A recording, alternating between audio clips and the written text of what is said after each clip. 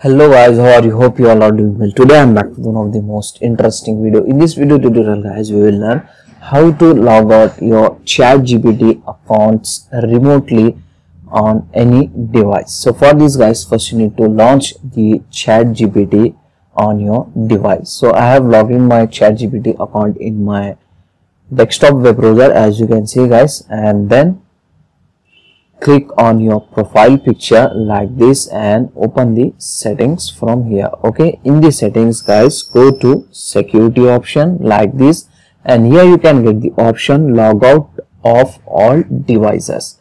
If you want to log out remotely your account from all devices, just click on logout all like this. Okay, now it will successfully log out your all account including this device.